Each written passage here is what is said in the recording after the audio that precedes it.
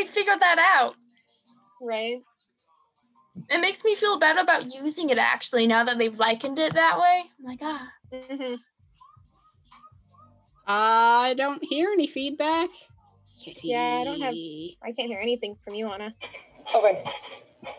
I mean, honestly, walking around the blowhorn is how some people find out about things, so. It's so true. Like, they don't...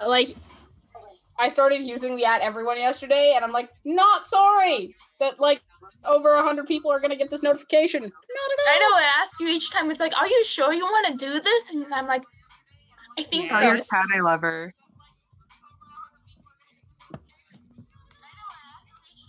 The goodest kiddo. Yeah. We are live now. All right. Thanks, Len. So, hi. Welcome back. We are doing event planning and organization now, which is really just going to be a kind of like open discussion on event planning and questions people might have on event planning. I'm Squire Antoinette. I am a Master Seneschal and Squire to Dragoon Dop of the Highlands of Chaos, and I have run Thunderguard's event. I've run Armageddon. I've run Chaos Wars. I've run day events, so I have pretty well-rounded experience in event running. We have some other really awesome people who have event experience in here.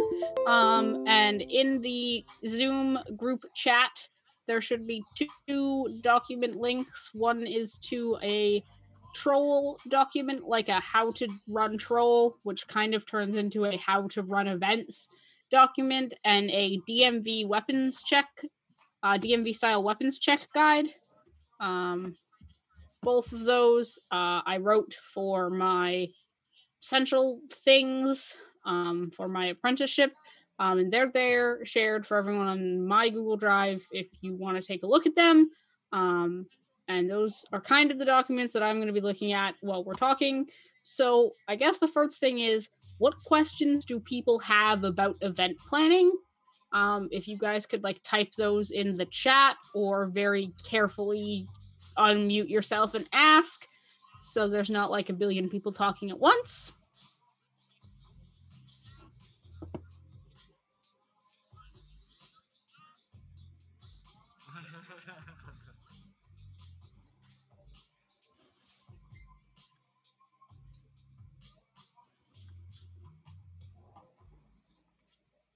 Does anyone have any event planning questions?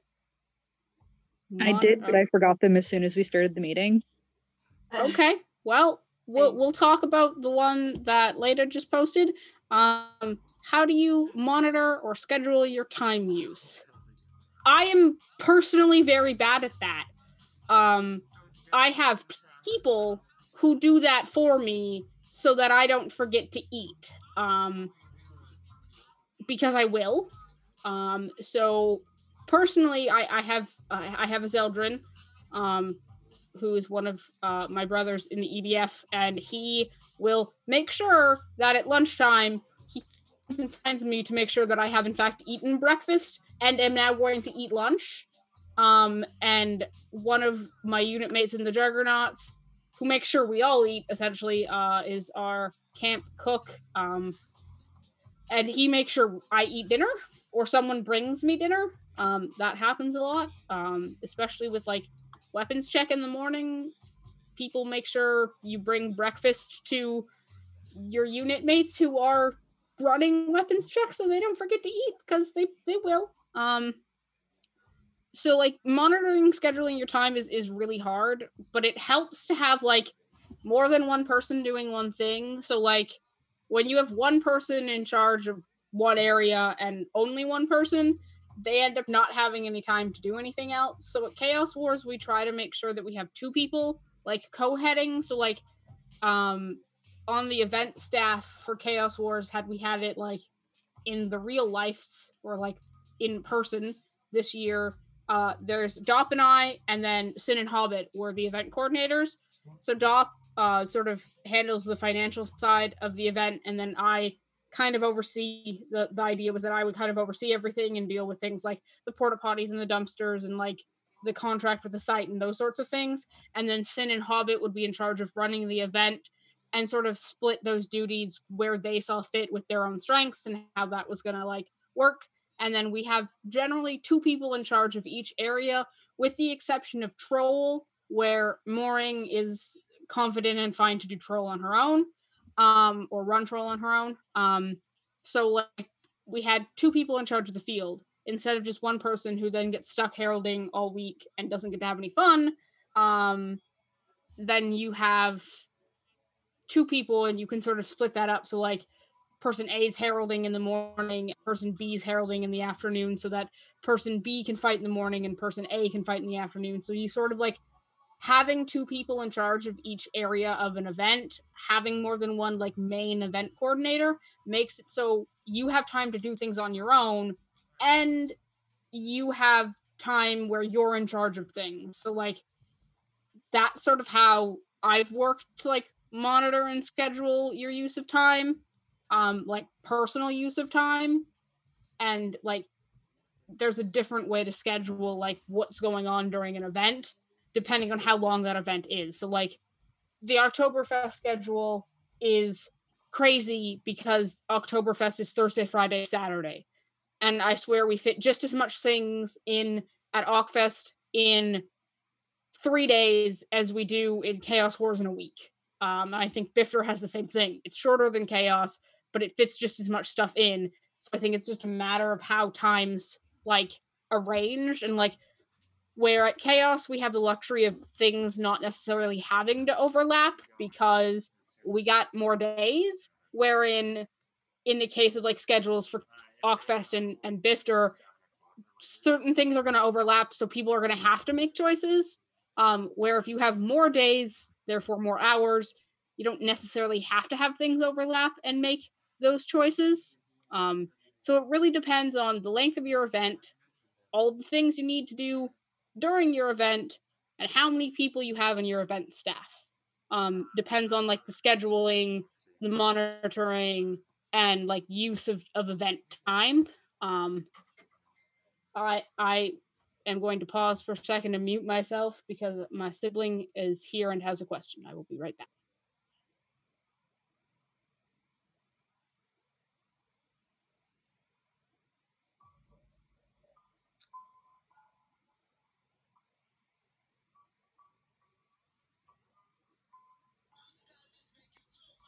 Sorry about that, guys. We had a cat-related issue. So yeah, that's sort of how I've worked out monitoring and scheduling my time. I'm personally really bad at it. So like my personal time, if you're not great at monitoring your own personal time, maybe have someone who's better at it than you, like be your event time buddy, and they make sure you don't like die because you forgot to eat. All right. Our next question is, how do you ensure everyone is aware of what's happening? At Chaos Wars, we have a bullhorn and a sound system, and we use them liberally. Okfest is similar. We have a sound system with a microphone, or they have a sound system with a microphone, and we usually put demox on the end of it, because that's just what we do. And so, like, those sorts of things. Okfest has schedules posted in other places. Chaos Wars, we have schedules posted at Troll in all of the bathrooms, usually at Gelf Camp. And our goal was to have bulletin boards in other places around the campsite, so people could look at the schedule. But that didn't happen last year because we didn't have enough bulletin boards. But so, like, making sure people are aware of what's happening and when it's happening is not necessarily a thing that someone has to be responsible for, because we are all adults and people should know what they want to do when that something is to do. But it's also a Bellegarth event, and people kind of expect announcements to be made. So it's kind of a delicate balance. Like, we don't give out pamphlets at Chaos Wars anymore because they end up on the ground 2 feet from Troll. We have copies of the schedule if people want them to put up in their camps.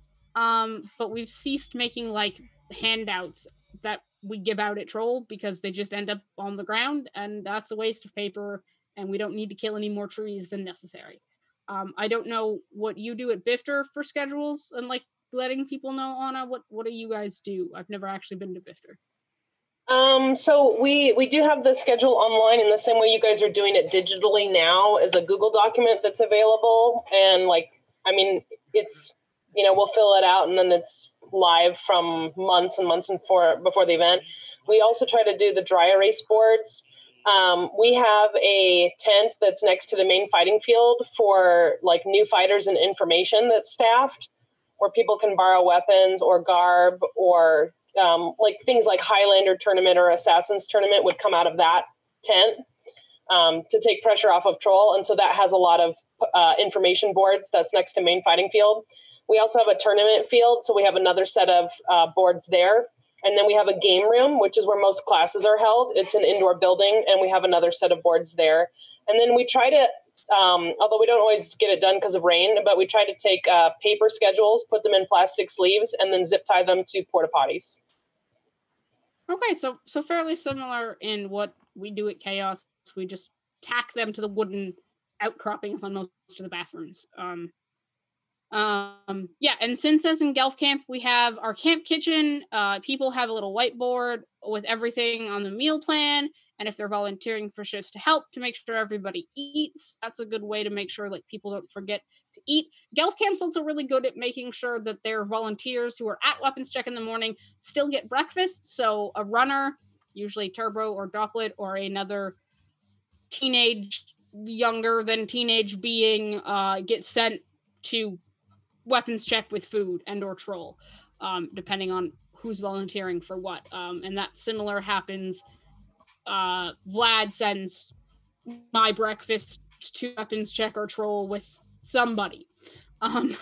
So that's also an in-camp thing. I know Brotherhood, in the Midwest at least, I don't know what they do in out west, but they have a whiteboard in their camp that they put the daily schedule on it. So this is happening at these times, and important things to note, if unit battles are happening that day, so everyone knows when they are. And that sort of organization is a camp organization that's for the responsibility of each person, and how you set up your camp can help the people in your camp manage their time better, but that's completely camp specific. All right, next question. How do you recruit volunteers, and how do we keep our volunteers from being overworked and underappreciated? If I had the answer to that question, I'd be a dang millionaire. A lot of people recruit volunteers. Chaos Wars uses Sign-Up Genesis, or at least we did. I don't know if we're going to keep doing it. It's an awful lot of work to get it set up, and not everyone gets the notifications they're supposed to get. I might go to we might try a Google Calendar next year. We're not sure. But generally, you put out a call for volunteers. At Chaos Wars, there's points for volunteering, or boulevards, last year was what we used, that go towards the Chaos Banner and winning the Chaos Banner for your group. And so things to keep volunteers is to offer them something in exchange. People who volunteer to head things for Chaos Wars. So last year, Sin was in charge of day life and part of nightlife. And all of our heads of areas for Chaos got free event t-shirts that said staff on the back, which were slightly different than everyone else's t-shirt. I will finish what we do for Chaos and Ockfest, and then you can chime in for volunteers, because you have a good thing to say about how we keep them from being underappreciated. And then for Ockfest, lots of times it's you volunteer for so many hours of a shift or so many hours at the event, and your name's put into a draw, and you can win prizes. It's usually, given that Numenor also 2 nights of Numenor own forged foam, often forged foam gift certificates. Sometimes it's other garb from other places, presents gifts or donations they've gotten. And sometimes it depends on who's running the event, but sometimes if you volunteer a certain amount, you can get a certain amount off your event fee. And yeah, so Sin just said incentivizing is one of the easiest ways that can come in any shape or form. Swag, points, some type of special treatment. We do a best volunteer, so each area over the course of the week gets tells me or decides who like their top volunteer was for the field, for troll, all of those things, and they get some sort of like prize, whether it's free entry to Chaos Wars next year or a gift certificate to such and such vendor, all those sorts of things. And so each area sort of has that best volunteer thing. And then sometimes it's just a matter of like thanking people, like going and making sure you remember that this is everyone's vacation. And everyone is giving up time of like their free time to make this work. And reminding people that like, don't treat the volunteers like trash because it's their vacation too. And just making sure that they have like, they feel like they're appreciated. So like for this whole online chaos thing, like Sin and Leta did a whole awful lot to make sure that we had online chaos wars, that classes were happening. Anna donated her Zoom account. Len and his friend Alex is not even a Bellegrim, are making sure that stuff is being streamed onto Twitch, which we set up like yesterday. People are putting in a lot of time, and it's not even vacation time. Like, none of us are on vacation right now. We're all still doing like daily life stuff. I have homework to do after this class is done. Like, so it's just a matter of making sure to remember to thank the people who are doing the work, because without them, you'd be doing it all by yourself. We did have that problem at Chaos Wars last year. We had a significantly lower volunteer turnout than we normally do. We also had a significantly decreased event population than normal, so that also affects volunteers. If you have less people at the event and still the same amount of volunteer work to do, because the volunteer work doesn't really change depending on how many people show up, except for like Feast, you end up still having the same amount of work, but not the same amount of people. So that has an effect on it as well. Anna, you had something you wanted to put in there? Yeah, so I really wanted to like second some of the things that you said about having your volunteers back and letting them know that you're not going to tolerate people being abusive towards them. So our sport has a long history of being very abusive towards volunteers, and event coordinators are also volunteers. So I always ask for my volunteers, I ask them to remember to always be professional and kind, but that doesn't mean giving people what they want. It just means being professional and kind. And that if they are getting abused by attendees, then they need to know that, you know, we don't tolerate that, and that those people are going to be threatened with an exit. And so that way they feel like it's okay for me to stay kind. It's okay for me to stay professional. I don't have to yell. I don't have to shout, because I know that the event's going to have my back and get rid of these people if they don't settle down. And the other thing that helps do is it prevents a cycle of sort of abuses where people are abusive to staff and event coordinators and volunteers, and then event coordinators and staff are abusive back to the event, and it can kind of make it yucky. So what you want to do is kind of always have those positive loops. On that note, for helping everyone feel happy and appreciated, we'll do as many, like a lot of job positions have special perks. So for example, serving Feast at Bifter, we get very fancy desserts. And so only the people who serve Feast are getting those fancy desserts. The desserts we serve are very good, but the fancy desserts are really, really good.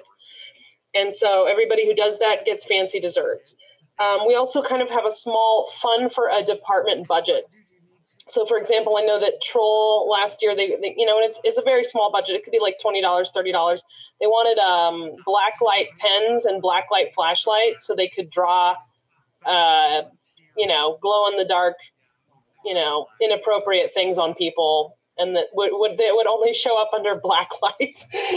And so I'm like, yeah, okay, cool. And then I'll buy that stuff for them. And then we do a lot of staff dinners and meals and staff snacks. So if you came to the building and you had been working hard and you needed water or you needed a snack or food, there's probably a meal for you at least once a day, maybe twice a day, depending on the day. Setup day has all meals are covered setup day, and all meals are covered exit day. Otherwise, there's at least one meal a day for staff. to make sure that they are eating, and including like granola bars and things like that. Because to be honest, if you guys have done this before, you know, sometimes you barely get to go to the bathroom in time, and like it's brutal. And so, you know, literally physically supporting people. We also have like a tent nearby that's pretty comfy that we're trying to like fancy up. That's make it like a staff chill tent. I call it the harem tent. Victor, you've probably seen it. It's open to the public too. But we're trying to fancy that up and make it a nice staff rest area. Yeah, Chaos Wars had a volunteer tent. It didn't go so well last year because we lacked a Betty who makes those things work really well. But the last couple of years where Betty has been in charge of food services, she set up like full on, like she had fruit on ice and like full on breakfast, like sandwiches and wraps in the morning, coffee, tea, hot chocolate, juice, water, and she'd change it out during the day. So like at lunchtime, there'd be sandwiches, and it was only for like event staff or volunteers. So they could go there and like grab a water bottle or a juice box or some fruit or what have you. And that was really helpful. Yeah, God bless Betty. Hopefully she'll be on our event staff next year for Chaos Wars. She was supposed to be on this year, but here we are online. We don't really need Feast online. But so those are really good ways to like keep your volunteers happy and coming back. The West has a much better volunteer culture than Mid in terms of things. In the Midwest, you see a lot of volunteer burnout because they are less likely to like be treated as people and civilly. Like I get a lot of flack running troll at Ockfest because people dislike Numenor. Don't know why, but that's what it is. And so like, oh no, the big evil Numenor. They're not big or evil. They're just Numenor. And Ockfest is like the biggest or second biggest event in the country. Like not last year, but the year before, we got over 1,000 people. You try coordinating troll for 1,000 waivers. Like it's a lot of work. So if I don't have a pen automatically, don't get snappy with me. Like it's certain things like that where behaviors need to change in the whole community, and the only way we can do that is by promoting and like making sure that we don't tolerate poor behavior towards our volunteers as event coordinators, which leads into the next question. Ain posted, Anya, I'm sorry, I don't know how to pronounce your fighting name. I feel so bad. But what are the EC's primary responsibilities? So depending on the event you're running, it's different. So like for Chaos Wars, we have Dop, who is in charge of funds and like insurance and handling that whole like legalese side of the event. And then we have me, and I'm in charge of overseeing most of the event in terms of like the site contract, finding an event site if we need a new one, porta potties, dumpsters, ice if we can get it on site, things like what areas need what things. And then this year we have Sin and Hobbit, who were the event coordinators. So they were in charge of the day-to-day like happenings. So like Sin and Hobbit were in charge of finding event staff to fill positions like who was running the field, who was running classes, who was running Bardic, who was running nightlife. Those sorts of things were their responsibility. And like the whole over like theme of Chaos Wars, like the t-shirt like the t-shirt colors, the t-shirt art, promoting the event sort of fell there with them. And so like it really depends on the event you're running. And so for realms, often if you're running an event for your realm, the responsibilities are a little bit different than if you're running like a major Belagarth event that has 50, 60 different realms showing up to it from across the entire country and other countries, versus like a day event's responsibilities are going to be less than like a weekend event responsibilities. So how you break down those primary responsibilities often are event dependent, but generally the EC's primary responsibilities are funding, facilities, event site, and making sure everything happens with their team. Don't try to only be one event coordinator for an entire event and do everything, because I can tell you it's not going to work. It is just not going to work. Always have a team with you, whether that's a team of event coordinators or just area heads that are part of your team. Always have a team. And check in with your team,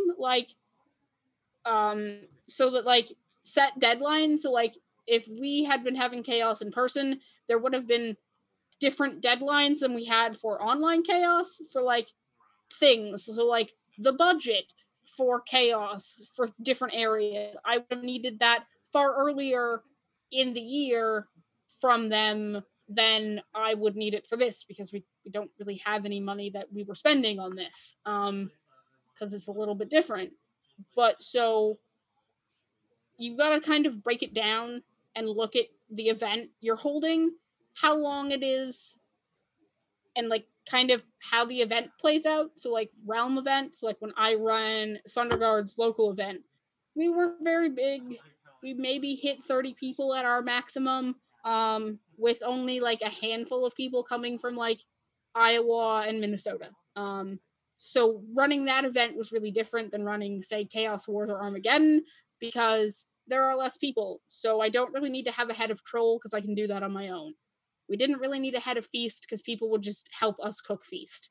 We didn't really need a head of field, because someone would just, whoever wasn't fighting at that point, would just step up and herald, right? So the size of your event matters onto how you break down EC duties, and generally getting where and when your event's happening also sort of matters in those. But yeah, generally it breaks down to budgeting, facilities, and organization and delegation of duties is kind of the main EC responsibilities. Our next question is, how do you make an event budget? That's a really good question, because it often matters where your money's coming from. So if you are a realm and you're running an event, the money's coming from your realm dues, so you want to make sure you're not overspending that, because those dues also cover whatever else you need to spend money on. If you're a big event like Bifter, I do believe the startup money for that came straight out of the event coordinator's pocket. And so her budgeting of that money was very important to make sure she didn't go broke herself. With Chaos Wars, the Highlands of Chaos has a budget. I don't know where the initial funds for that budget came from, but we're very conscious that we don't overspend our budget, because that's all the money that we have. There's no money coming from anywhere else except the revenue from Chaos Wars, which is sort of why we are slowly moving towards different things, and why when we look for an event site, the cost of it has to stay in a certain range. So it depends on how much money you have to start with, and then, to be completely honest, most of the budget for an event is going to go to your event site and insurance if your event site requires it, and you should get it even if it doesn't, because that covers your butt. And then the next biggest thing you're gonna have is feast, and porta potty rental or facility rental. So porta potties or sinks or showers, if you have to rent them, those are going to be the next biggest cost. And then event tokens and paraphernalia. If you look in the How to Run Troll document, there's a huge list of all the things you need to run an event, why, and a general place to get them that's fairly affordable. So it covers everything from waivers to event tokens, and I did a whole study, not really an academic one, but as close as I could get, on what event tokens people preferred and how much those cost, and with pictures of all of that. So that's all in that troll document, and so it all, your budget all depends on how much money you have to start with and what the event is. So the budget for a day event without a feast is going to be really different than the budget for a day event with a feast. And the budget for a week-long event is going to look really different than the budget for a Wednesday, Thursday, Friday kind of thing. the size of your event also matters, because the more people you have, the more facilities you need. So the larger your event, the more porta potties you have to have, especially because the health unit in your area is going to tell you how many you have to have per person. The laws on like taxes in your area are going to tell you if you have to have your vendors fill out paperwork. And there might be budgeting for having that paperwork that you have to fill out. Chaos Wars has to fill out paperwork for all of its vendors because the state of Idaho says so. So that's a thing. Thankfully, the state of Idaho sends you those papers for free. Other states might not do that for free, so you might have to pay for those. So it all depends on where you are, how long your event is, and the amount of money you have to start with. If you are looking to run an event and you don't know how you want to make that budget, reach out to someone who runs an event and they can probably help you. I said it in my last class and I'll say it again. You do not need to reinvent the wheel. Somebody probably has already figured it out and they are more than willing to tell you how to do it. All right. What are people looking for in an event is our next question.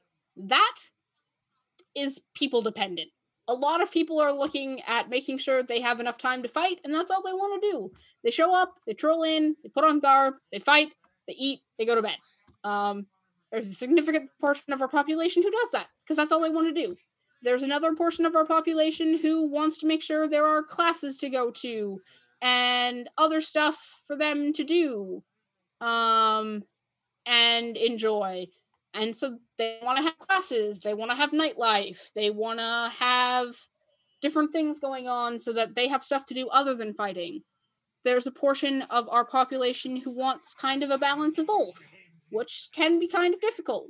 So, like, ideally in an event, people are looking for a good place to camp that preferably, especially in the summer, has somewhere to go swimming.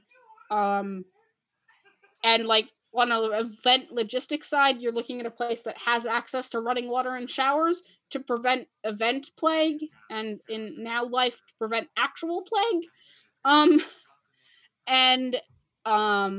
You're looking to make sure that, like, you have what, like the space for people. So, like, everyone kept saying, hey, Antoinette, Dop, let's go back to Silverbell, let's go back to Silverbell.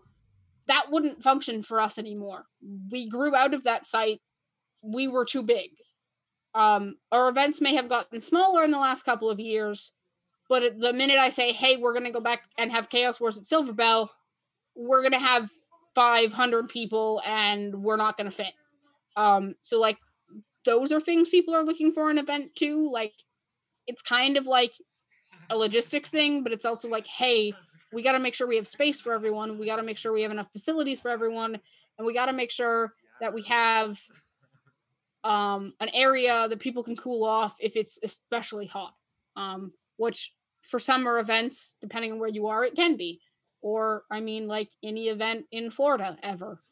So, like, what people are looking for in an event kind of changes depending on who they are and what they're super into. Like, what I look for in an event is not what Gaston is going to look for in an event, because we have two very different, like, interests in things. So, like, when I'm looking at an event that I'm going to just enjoy, I'm looking for an event that I'm not running, that I don't necessarily have to volunteer to do anything for, and that has, like, classes and things for me to do other than sit and watch people hit people with sticks.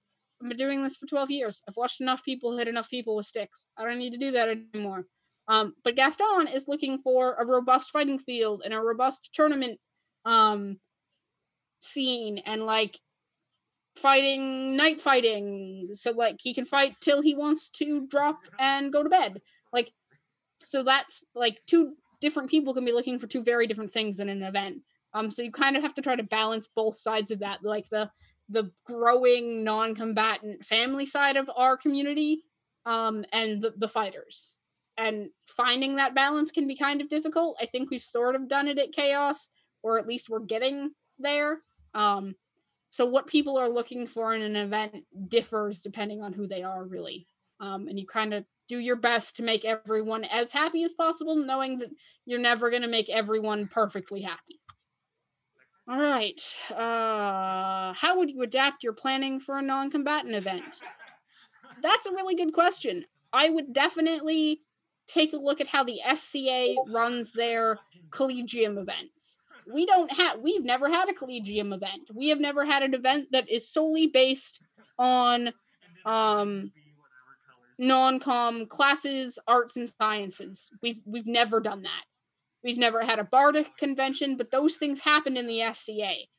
So I would take a look at how they run their events, and then especially right now, because I think Elena, you're looking at running an online like sort of collegium, kind of like what we're doing.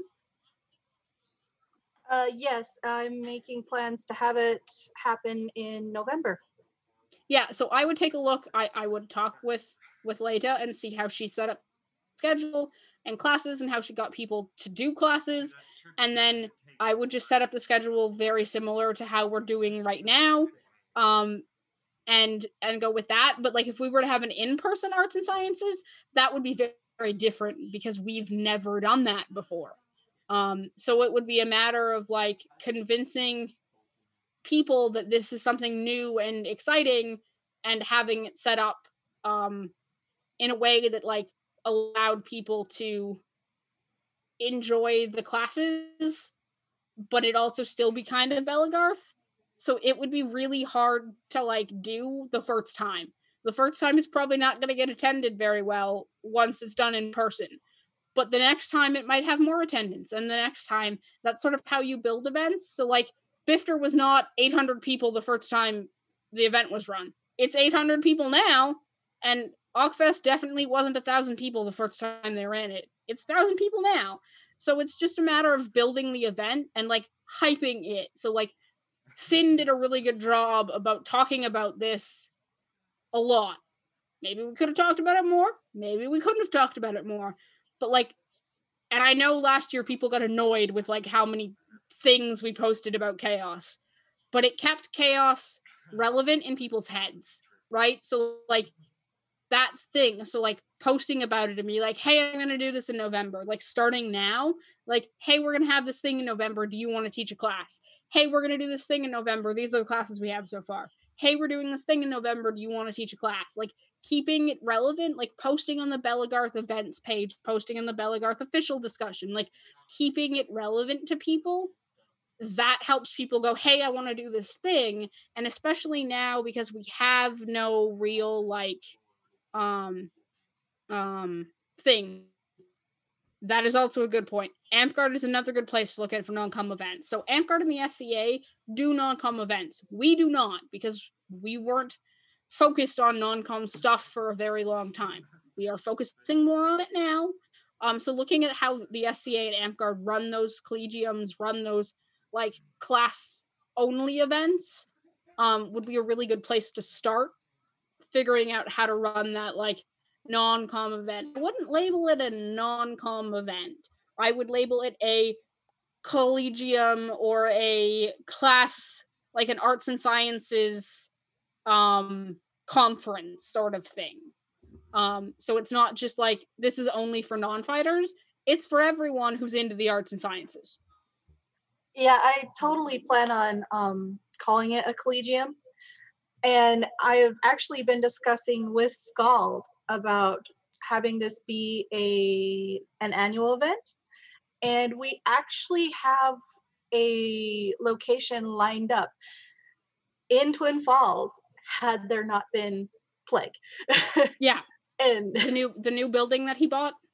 Yeah. Yeah. Yeah. And so yeah, that makes sense. So I already have a location and everything. It's just, all the planning of everything else. And I want this to be an annual thing and, go forward and have, and I still want to, include, I don't want to alienate the fighters at all, but be kind of like, hey, this person's going to talk about combat strategies, or hey, this person's going to discuss combat awareness or field awareness or whatever, and on top of all the arts and sciences. And I want to include Seneschal classes as best I can and chroniclers as best I can, so that I'm hitting all aspects of the spectrum. Yeah, so it's definitely it would be easier in person to access all of those spectrums, and online, like those fighting classes are going to be a little bit more difficult, but we can definitely still do them. So like just figuring out your schedule and like keeping it relevant in people's minds is and like Anna said, making sure people have a good time and avoiding large problems is sort of the most important part. You don't have to be perfect, like she said, but like try and make sure to avoid major things. Like if you see something's going to be a major issue, maybe just don't do it and do something else. Like Sin and Naga renamed a staple of Chaos Wars culture into something completely different because a lot of people did not like what it was called. And so now it has a new name, and we're moving forward with that new name. So we've kept a thing, we've adapted it so it's less sort of awkward and icky, and still fun and enjoyable for everyone, and still fills the gap that the other thing used to fill, which was raising money for pub night. So like, if you see something's going to be a major issue, do something else is probably a pretty good idea. Yeah, does anyone else have any event planning, running, questions, organization, confusion?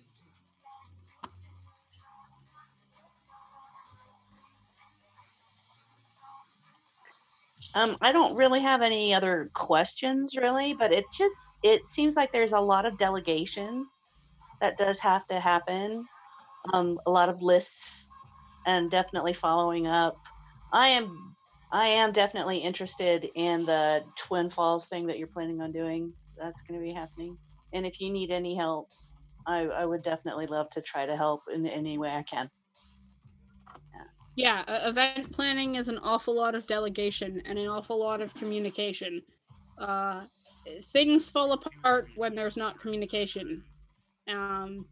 And that's the thing you definitely don't want to have happen. So yeah.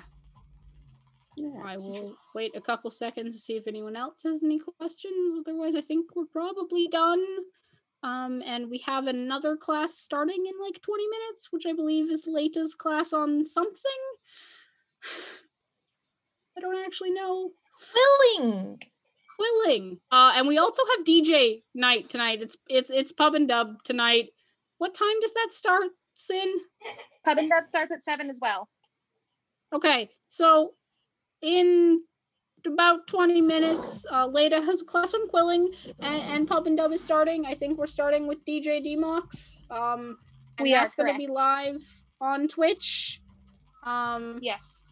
And so, as we finish up here, I would like to thank Sir Anastasia for the use of her Zoom, Leita for her organization of classes, Len and Alex for their streaming of said classes to Twitch, Sin for her organizational efforts, and everyone else for attending.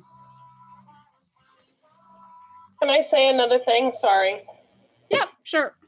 One thing that I really want to emphasize to everybody, if you can do it, is if you can try to keep your volunteers happy enough that you can keep the event coordinators you have and keep like looking at volunteers who really stand out and then inviting them into that same circle so that you're basically trying to create a class of people who can run aspects of the event and have it be very robust. Especially if somebody has to drop out suddenly, you have the ability to have someone step in and fill in a role because they filled in a role somewhere else before. And I will say that I don't think you can have too large of a staff volunteer pool, basically. Nope, I don't think that you can. So on that note, I'm going to go ahead and stop the recording. Sounds good. Okay, recording is stopped. It'll be uploaded as soon as it's ready. Thank you, Antoinette, for teaching. You are most welcome. Thank you all of you for your questions about event coordinating and running and the like. If you have any other questions, feel free to hit me up.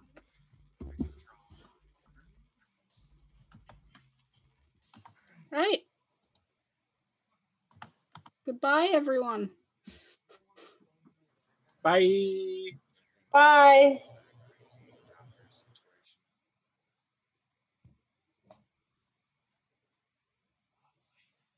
Okay, cool. They ended their stream.